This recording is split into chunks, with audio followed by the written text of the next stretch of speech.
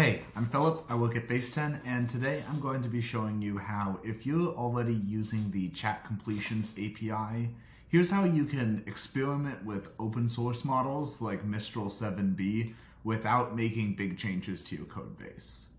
So starting off, we have this super simple OpenAI ChatCompletions invocation code sample, and we just load it up. I've got my OpenAPI API key, which I'm reading in from my environment variables because as much as I like you guys, don't want to give you my API key. And we're just going to do a super simple chat completion.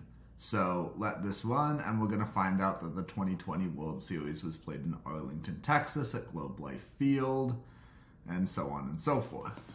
So this is great, but what if you want to switch it up and start using an open source model here? Well, for that, what we're going to do is head over to Baseten, and in the blog post, there's going to be a nice link to exactly this model from our model library, which you're going to be able to deploy in just a couple clicks to get started. So I'm going to go ahead and deploy on Baseten and deploy model.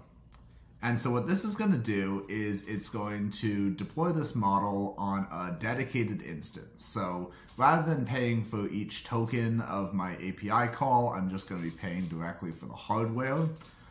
It's going to be running on an A10G, which it's a great GPU. It's a good mix of cost effective and also very performant.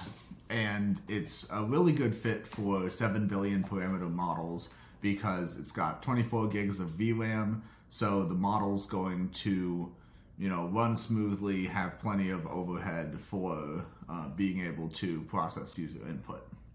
So this is also going to have auto scaling. It's going to scale to 0 when it's not in use, which is going to save me money. I'm not going to be paying for any GPU time when I'm not using the model.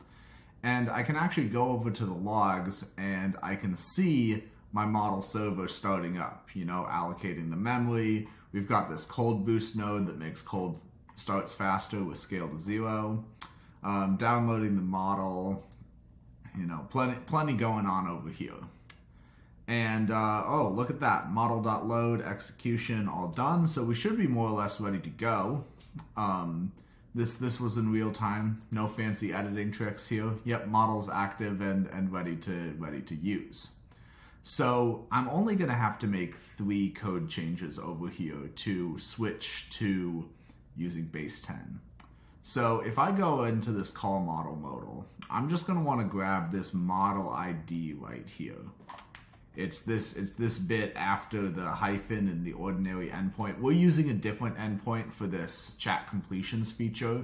This is the endpoint URL you'd use to just invoke the model directly without using the OpenAI client. So I'm going to take this model ID and I'm going to paste it in here. Cool. So the other couple changes I'm making, I'm switching over to my Baseten API key. You could generate one of those right here.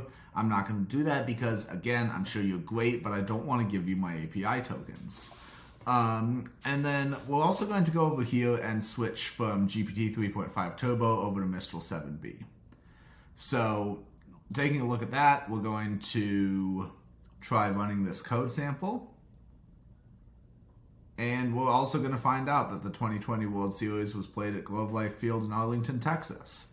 We can actually hop over to the model logs and we can see that this request was made. And we're also going to get some inference metrics. Once we've made a couple requests, these will start showing up. So this is great, but what if we want our response a little bit faster? Well, what we can do is we can paste in the model ID right here, and we can actually use the same streaming response that the ChatCompletions API supports to get our first token way faster. So here's what that's going to look like. Oh, yep. Streaming tokens. There we go.